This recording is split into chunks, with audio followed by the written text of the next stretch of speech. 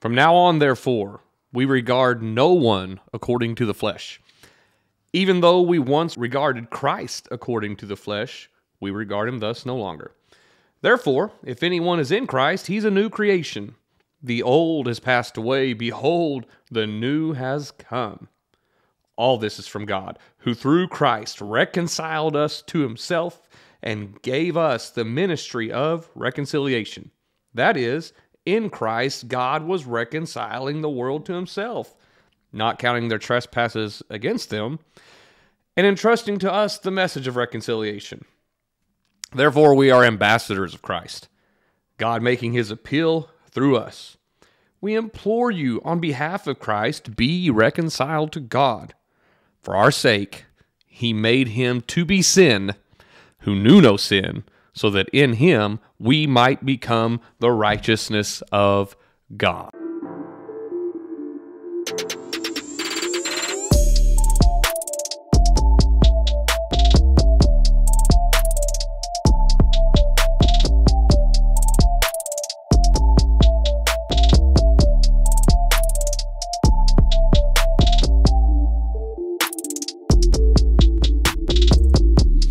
Hello, everyone. Welcome back to the show. My name's Don Van Zant. This is the Lost Mission Podcast, where our goal is to help us believers get back to our mission of knowing and sharing the gospel. Thanks for joining us here today. We just want to make disciples. That's what we want to do. And when we were reading from 2 Corinthians chapter 5 just now, I think that's the heart of Paul. That's the heart of the apostle. And discipleship is so important. Knowing Christ, going deeper in Christ, growing in our walk with the Lord. That's what this show is about. That's what we want to do. But this is our series on holiness. We are pursuing holiness with Jerry Bridges. We're going through his book, The Pursuit of Holiness, which I actually have back there behind me on the desk. I'm not going to turn around and grab it, but it's a wonderful book, and I highly recommend it. However, in today's episode, we're going to start going through chapter 4 and deal with a very, very important aspect, an issue of holiness. So right now, if I were to ask you as a Christian, what is the single most important thing to consider when we consider holiness, what would you say? What would that be? Would it be the length of your hair? Would it be the type of outward apparel that you are wearing? Would it be your pants? Would it be your dress? Would it be facial hair or the lack thereof? Would it be the amount of jewelry that you wear, the lack thereof? Would it be the version of the Bible that you read? Would it be the amount of time you spend in prayer? Would it be the way that you spend that time in prayer? Would it be how much you worship? Would it be the manner in which you worship? Would it be the level or degree of excitement or the lack thereof? Would you prefer a more liturgical approach and style of worship, or would you like things to be just kind of however we do it, and whatever happens, we leave that up to the Spirit of the Lord? If I asked you about holiness, would it be in the preaching? Would it be in the teaching? What would be your answer, the single most important thing to consider when we consider holiness? Would it be a theological answer? Would it be practical? Everything that I just said is vital. Everything that I just said is important, and we ought to consider every single one of those things. They're important when we consider holiness. That said, none of those are of the greatest of value or of importance. The single most important thing to consider when we consider holiness is the holiness of Christ. Because if our holiness isn't centered on and built around Jesus Christ, I would venture to say that we have no holiness at all. If we're not really focused on the authority of Christ in our lives and the holiness of Christ expressed through us, are we truly ambassadors of and representatives of Christ? If we're not pointing everything back to Him, can we really claim that we are holy? Can we? All right, well, let's talk about the holiness of Christ today, coming from chapter 4 of Jerry Bridges' book. He has this to say in the very beginning of the chapter: possibly the most important factor to consider when we discuss holiness is the holiness of Christ. Before we can consider our own personal holiness, we must consider the holiness of Christ. So that's what we're going to talk about today, is the holiness of Christ. And obviously we're coming from 2 Corinthians chapter 5. It is a very powerful chapter. 2 Corinthians is probably, of the two Corinthian epistles that we have from Paul, 2 Corinthians is the most difficult to work through. It doesn't have the same amount of cohesion that 1 Corinthians does. But once we get into the fifth chapter of 2 Corinthians, Paul's going to... He's going to deal with some pretty interesting things, some pretty deep spiritual and theological issues.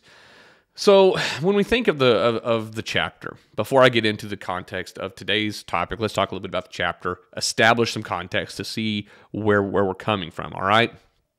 So the chapter is divided up into two sections, if you will, two pericopes, if we could say it that way. And like I said, it's kind of a difficult passage to understand, but it's very beautiful at the same time. And the gist of the chapter is something like this: our bodies, this temple, is sinful. They're sinful bodies. This is a sinful flesh. But in Christ, this sinful flesh becomes a holy thing. So the first portion of the chapter, the first pericope, the first 10 verses or so, deal with the frailty of the human body, both physically and spiritually. And I would really hope that we could all agree that these bodies are frail. They get tired. They find themselves exhausted. We get sick. And eventually we age and we die. The human body doesn't have really all that splendid of a story to tell to us. Paul actually talks about that. Chapter 5, verse 2, "For in this tent we groan, longing to put on that heavenly dwelling." He's making these comparisons between the Old Testament tabernacle and the temple and referring that back to our bodies being the new temple, that third temple of Christ, if I could put it that way. So verse 2, "In this tent we groan, longing to put on our heavenly dwelling." Verses 6 and 7, "We are always of good courage.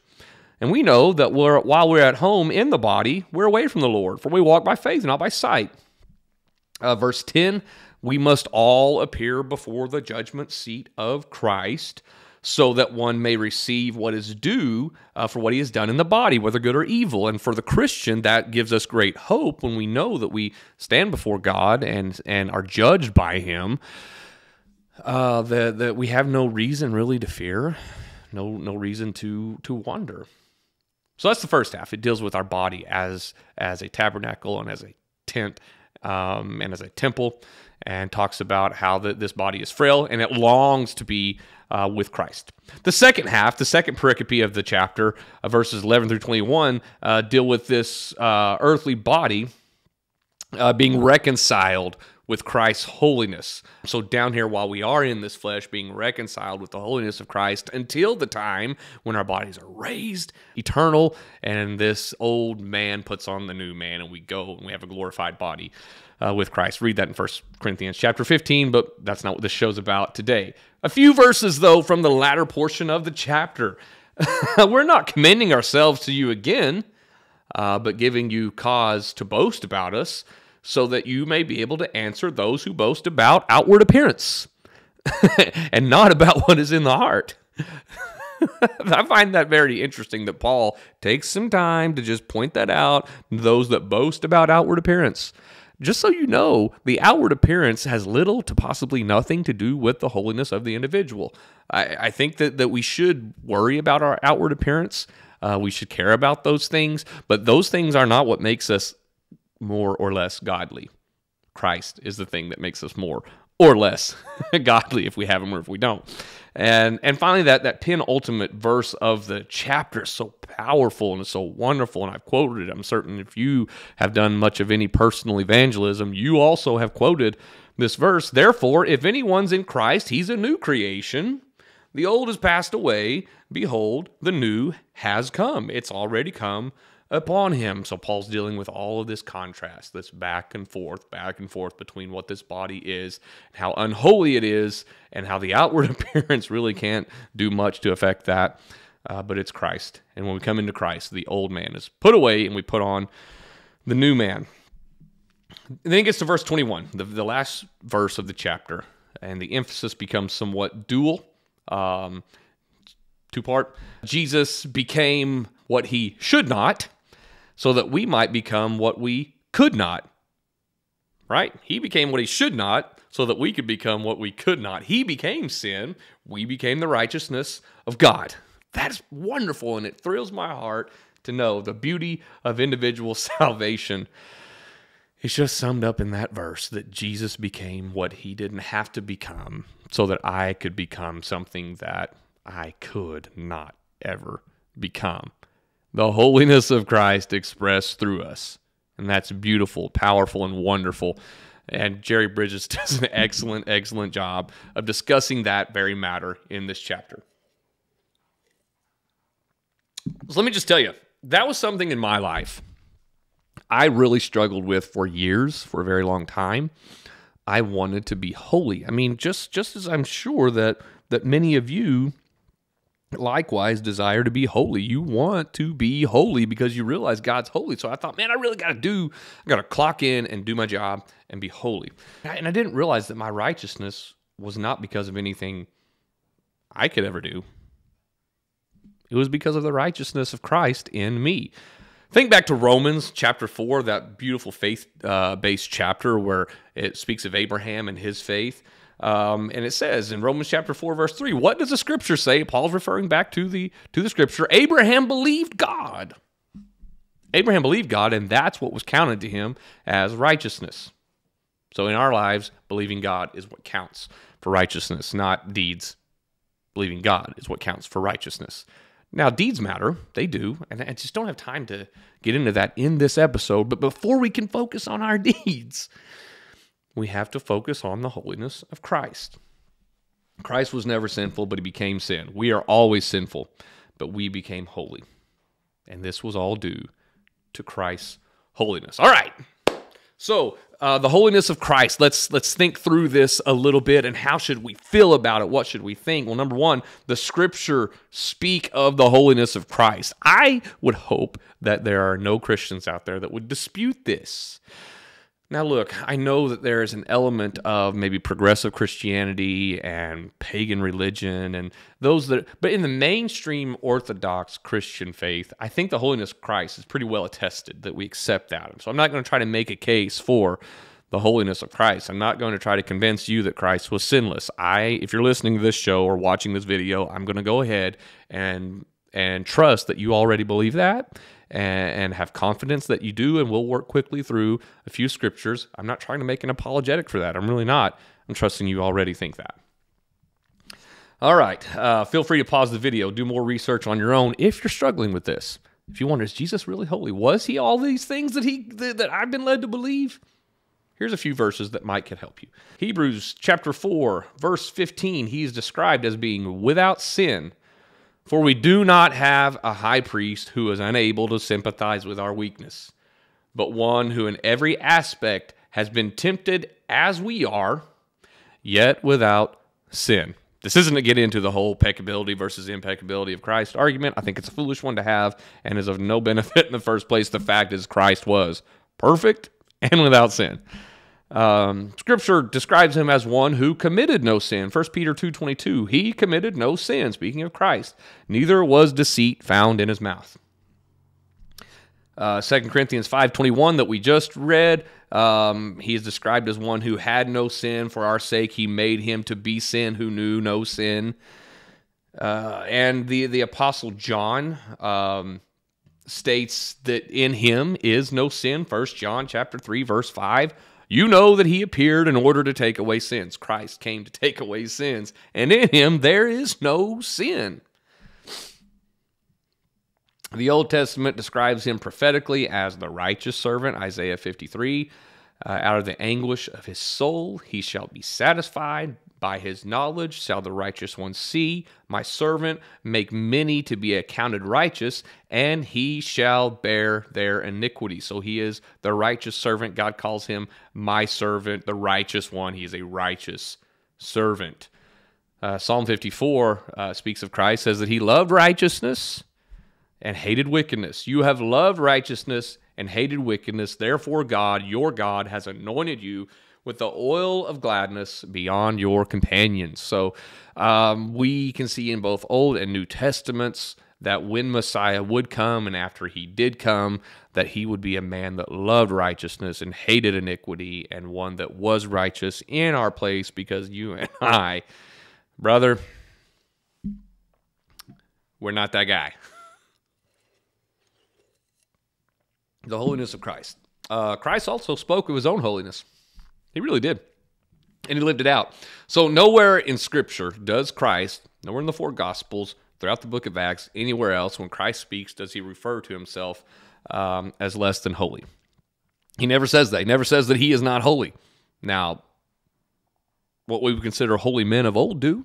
Remember Isaiah? Woe is me, I'm undone, I'm a man of unclean lips, and I dwell in the midst of a people of unclean lips. Jesus never says that about himself. You will not see him bowing in fear before angels or crying out, woe is me. Christ has no issue declaring his own holiness. He was holy in every way. Let me just sidebar. Let me just sidebar right there and give you my commentary a little bit. I really have a problem when people declare their own holiness so much rather than their own wretchedness. Christ declares his holiness, but great, holy, righteous men declare their filth and an unrighteousness before God. So if you go around a person who's constantly proclaiming themselves, I am holy, holy, holy, holy. Just remember that we are fleshly, sinful men, and we're taking the place of Christ if we go around proclaiming ourselves to be holy all the time. All right, let's think about a setting of Scripture. Speaking of Christ and his holiness, remember John chapter 8. Christ is dealing with the sort of air quotes believing Jews. The Scripture calls them believing Jews. We'll find out later that they really weren't. So their belief was at least misappropriated or was misguided in some way. They really didn't believe Jesus. He's disputing with these believing Jews over his father. And the Jews make the claim that Abraham is their father, and that Jesus is born of sexual immorality or even a fornication. They make a dig at Christ. They know they can't accuse him of sin. They're aware of this reality. They know that there's nothing they have to say that would convince Christ or the people around that he was indeed being sinful. They can't accuse him of sin. They're aware of this. So what do? They attack his family. What a cheap shot. What a sorry move. Essentially calling Jesus, and if this offends you, I'm sorry, but they're essentially calling Jesus a bastard child, that he doesn't even know his own father. Wow, how insulting. He doesn't know his father. Christ being ever godly and Christ-like, he gives such a great answer. I love his answer. Jesus is teaching this multitude, and they're like, well, Abraham is our father, and you don't even know your father, and Jesus gives them this answer. Jesus says to them, if God were your father, you'd love me, for I came from God. Gotcha.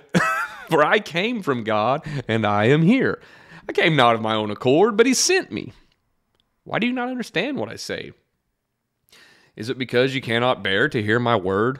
You are of your father, the devil, and your will is to do your father's desires. They're saying, we know our father. He said, me too. He's the devil. You desire to do the devil's will. He was a murderer from the beginning and does not stand in the truth because there's no truth in him. When he lies, he speaks out of his own character, for he's a liar and the father of lies. Then he over into verse 46, he asks the question of these. He wants to know, can you convict me of sin? Which one of you convicts me guilty of sin? Or as the NIV puts it, which one of you I believe it's the ESV says that which one of you convicts me of sin? And the NIV says, which one of you can prove me guilty of sin? He puts it out there. Prove it. Can you prove me guilty of sin? They can't. Christ attests to his own holiness. These men have nothing, and they know that. Christ knows that. So what he does, he presses on the question on them a little bit more. He challenges them to show them his sin. And they can't. because Christ is sinless, and he affirms his own sinless perfection, his own holiness. Actually, a little bit earlier in the chapter, he made a similar statement. Not only did he actively not sin, he also perfectly pleased the Father. So not only was he not committing sin, he was actively pleasing the Father. John 8:29. And he who sent me is with me. He's not left me alone, for I always do the things that are pleasing to him. Here's what Jerry Bridges has to say on this setting of Scripture.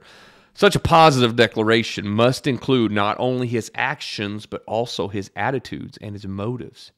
It is possible for us to do the right action from a wrong motive, but this does not please God. Holiness has to do with more than mere acts.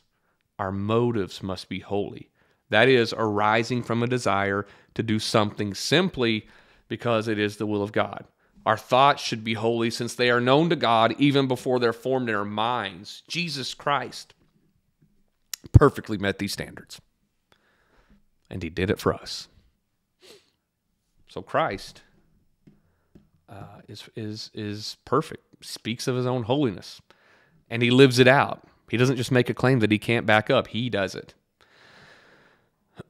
So the thing in our lives, when we look at Christ and say, you did this perfectly and you did it for me, we do rejoice in that. But as we grow in our own personal holiness, we ought to grow in awareness of Christ's holiness. Again, from the pursuit of holiness, it's not only that at the initial point of salvation that we need this assurance of holiness. In fact, the more we grow in holiness, the more we need assurance that the perfect righteousness of Christ is credited to us. This is true because a part of growing in holiness is the Holy Spirit's making us aware of our need of holiness. That hits. So maybe you've found yourself in the past or in the present, after many years of service to God, feeling stagnant, cold, or increasingly sinful. I'll put my hand up there. I have. And it's easy in these times to really become overwhelmed. Again, I'll put my hand up.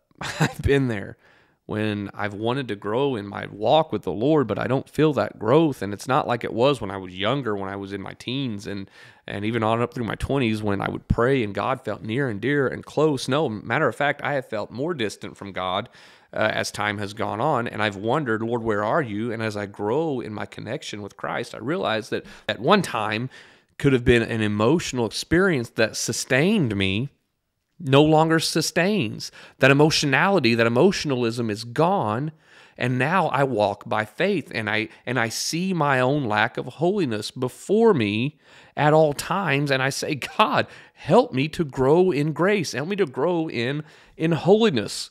We can even begin to doubt our salvation. Been there. But I want to give us a little bit of encouragement. I mentioned Isaiah earlier. He felt that. He felt that woe is me feeling. But it was in that vision, that place of humility, that understanding and acceptance of his own lack of holiness, that the angel comes and takes the coal off of the altar and tells him, your guilt is taken away and your sin atoned for. As you grow in holiness, you may become more and more aware of your sinfulness, but take courage. Your sin is atoned for in Christ. He was our perfect holiness. I don't mean to sound preachy there. and I knew when I was going over these show notes and through this episode that much of this would come across as sort of preachy and more of sermonizing than it would as podcast or as a Bible lesson. But that's okay. I hope it's okay with you guys that are listening, because we need to be aware. We need to be aware of our sinfulness. Now, there's a ditch on both sides of this road. There's the one side that's legalistic and self-righteous that says, I'm good, I'm holy. There's the other side that says, woe is me, I'm a wretch. And I find that in the incredibly far-right, Reformed Calvinistic theologies that exist, to where it's almost as though we are so holy that we are not able to even be saved. And I think that puts in people's hearts and minds a sense of despair. And while I believe in the depravity of man, I believe in the sinfulness of man, the inability of man to save himself, I believe all of those things. I want to operate outside of the extremes and come to a place where I just recognize how sinful I am and the constant need of the grace of God, but find peace and security inside of that grace and inside of that atoning work in my life. Know that it is by grace I'm saved through faith, not of me. I'm not the one doing it. Christ is the one saving and keeping, and find real peace in that. He's our holiness. Jesus is. So Satan's aware of Christ's holiness. So remember this, Satan's a better theologian than you or I will ever be. He just is. I remember hearing John Piper not long ago, and I don't know when he initially said it, but I saw the video not long ago where Piper was talking about how that you could go and spend 10 hours a day, every day of your life, studying and reading theology, and could really develop a well-rounded understanding of God and still not really know him. That's the devil. That's the devil. He's a better theologian than we will ever be. He knows everything that I've said to this point to be truth. He does. So what he does is he wants to attack us for our lack of holiness. I can't even tell you the many times that I've been in a church service in my life, and I've heard somebody say, the devil's attacking me, the devil is fighting me, the devil, the devil, the devil, the devil. First of all, we talk about the devil way too much. Holiness churches talk about the devil way too much. I mean, the dude lost. He lost. Why do we keep dragging him back into this fight? He's done. I'm not saying we should be foolish. Be sober, be vigilant. Your adversary, the devil, goes about like a roaring lion, seeking whom he may devour, but Satan knows he has already been defeated. So when he attacks you about holiness, take heart, take courage. For one, because he's a liar, the father of lies. We just read about that in John 8. The truth of our acceptance by God through the righteousness of Christ may seem so elementary that you wonder why we stress it. It's because we need to dwell on it to thwart the attacks of Satan. The Holy Spirit makes us more aware of our lack of holiness, and this is why, to stimulate us to deeper yearning and striving for holiness. But Satan will attempt to use the Holy Spirit's work to discourage us. So possibly you have been in a place where you have struggled and have wondered, God, am I doing the right things here? That's a good place to be. Don't let Satan use that against you. Realize the Holy Spirit is working in you. Satan is aware of Christ's holiness. Satan is aware of the work of the Holy Spirit in your life. Satan is aware of all these things, and he wants to get in there and muddy the waters, confuse that, make you feel bad and horrible, and so that his end goal, remember what Jesus said? The thief comes not but for to steal and to kill and to destroy. So his end goal is to wreak havoc over our lives. I don't mean to misabuse context there. So for those of you that are scholars, don't just give me a pass, okay? But we know that we have an enemy that wants to attack us.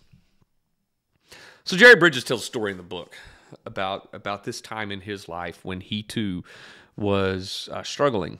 And he would take a long drive once a week, once a month to teach a Bible lesson. And it was on that drive back and forth that he began to be very aware of his own lack of holiness in his life. And Satan began to attack him, causing him to wonder if he was even actually saved, if his conversion was genuine or true or real, and he didn't know. So this is what he did to thwart those attacks and to push those attacks away. Let me just say, it doesn't always require some explosion. It doesn't always require some earth-shaking, earth-shattering moment in an altar service or a camp meeting or any of those things. This is one way that we can thwart the attacks of Satan, and Bridges did it this way. He began to sing an old hymn. I'm not going to sing it. I wish I could sing, but I can't. To sing the words, just as I am, without one plea, but that thy blood was shed for me, and that thou bidst me come to thee. O Lamb of God, I come to thee. So here's the deal. Satan knows about the holiness of Christ. If you're a believer, Satan knows of that work in you. He understands your security. He knows Romans 8. He knows that nothing can separate us from the love of God. Nothing. Nothing separates. So he attacks us. But you as a believer have the distinct privilege of being able to come boldly before the throne of God to find grace, obtain mercy, to help in those times of need. So what I want to encourage you with here today is stop talking about the freaking devil. Stop giving him all the daggum credit in your life. And look to Christ, just as you are, without one plea. That thy blood was shed for me, and thou bidst me come to thee. O Lamb of God, I come. In conclusion, this is what the pursuit of holiness looks like. It's not a pursuit of standard. It's not a pursuit of lifestyle. It's not a pursuit of isolationism. It's not a pursuit of taking myself out of and away from everything. It's not a pursuit of righteousness. It's not a pursuit of do more, be more, act more. It's none of those things. The pursuit of holiness is a pursuit of Christ. And I trust that you as a believer